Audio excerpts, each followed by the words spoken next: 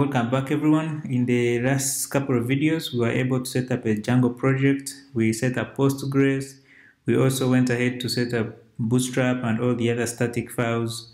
We set up our main page wrappers for authentication pages and also the main app pages. So in this one, I want to go ahead and deploy this application to Heroku. So I'm going to be deploying it in two ways. One is using the CLI. So I'm going to use the Heroku CLI to deploy it, and then later I will show you how to deploy from GitHub, and then I'll show you what the differences are and what the importances of each are. So with Django, we are going to use this module called Django Heroku. It takes care of everything that we would need to configure our app to run on Heroku properly. So you see, we need to install it first. So let me first get it. So here in my project, if I run ls, I need to run ppnv shell just to activate my virtual environment. So I'm already there.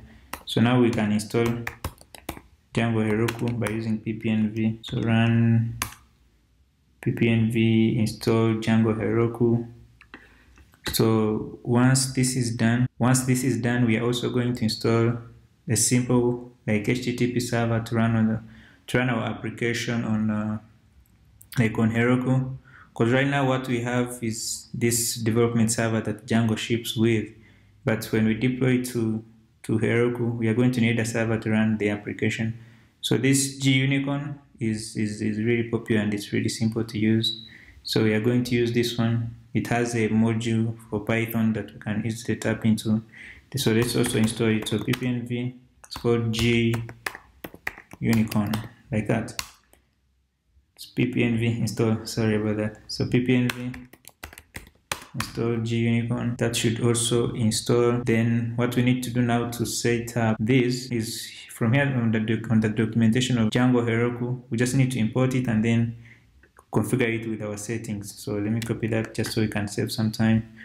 So here, basically we need to import it, and then we need to configure it with our settings here. So once we finish this, then now we need to set up instructions on how Heroku should be able to run our application. So the way we do that is, now we've just installed a simple HTTP server. So now we are going to have to create a file called procfile.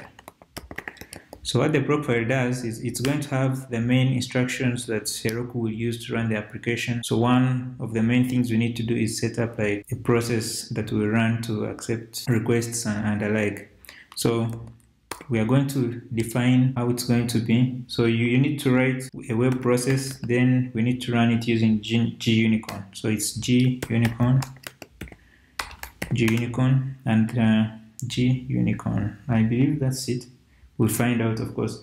So G-Unicorn, basically the way it works is you give it an application instance. So our application instance is this. So if you look at this WSGI, so this is our application basically. This is everything exported to run, to be able to run on the web. So we need to show it this file. So the way we show you the file is we basically have to show it where it is, and then the file itself. So here it's going to be expenses website WSGI, yeah. You can actually test it out. So I'm going to copy the command. This is what we will run to run the server on Heroku. So you can see it actually runs the application. So now we can be sure that the command that we run on Heroku will basically run our application. So once we have that, now we need to initialize a Git repository. So now, if we look at our project structure, you notice that our environment files are outside. So I want to start by bringing them inside, just so we can add them to Git themselves. So that one is inside, even the log file is inside.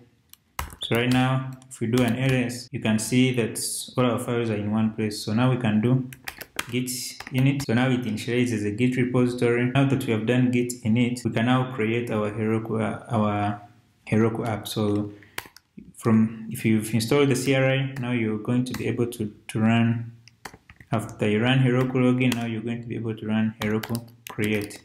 So now we can give it a name. I'm not sure if I would even done this. Anyways, so To give it a name, I'm going to call this one truly expenses.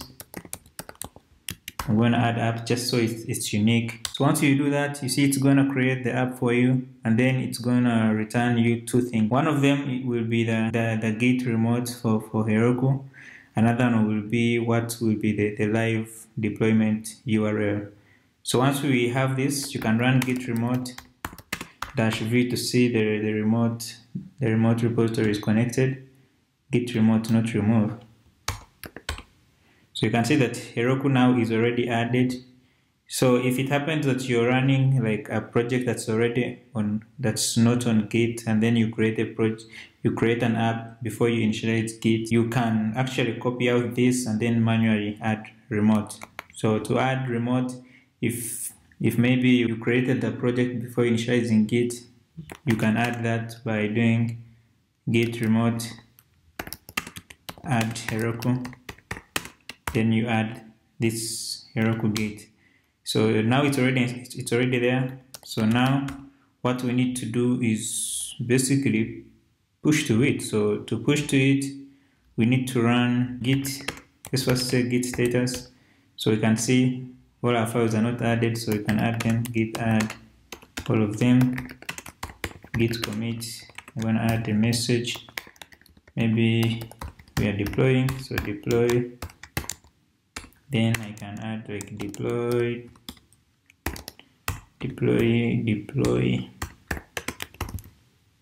this app. Okay, so you can see this now commits all our files to Git. Now we can push them to any remote. So we are sure we already have the Heroku one, so we can push to Heroku, the master branch. Okay, so see, it's pushing to Heroku.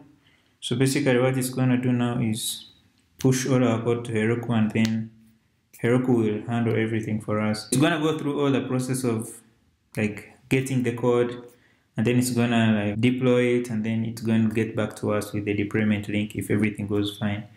If they all don't go fine, then it can give us a reason why, and we'll fix it from there. So you can see it's running correct static.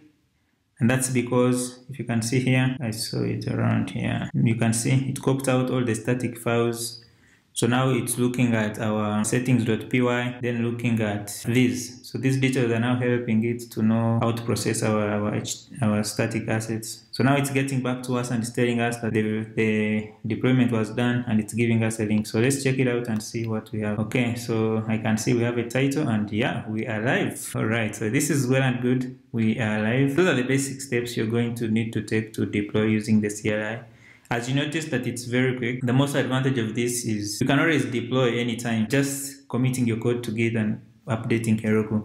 That's all you're going to need to do to keep your project on sync and live with people here. So maybe just to finish this up, I'm going to show you something that you can do here that will always come in handy when you're using the CLI. So if you look at the way we run this project, for the most part, we will be like working in the terminal, we're running migrations and the like. So for you to run this on Heroku, you're going to run Heroku run, then you're going to like request for the terminal. So you run bash, Heroku run bash.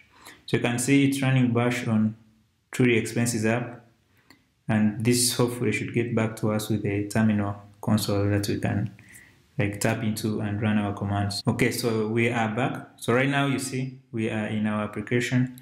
If I run rs, and this of course is running on a network, so it's going to take some time it won't be as fast as running on your local machine. So you can see now we have our project, we have everything here. Let's say we wanted to come in here and like run migrations, and by the way, looks like it somehow sets up the requirements.exe file, but those are the details that it uses. If you want to run like migrations, we're going to run Python. Here we have access to our manage.py file, which is here.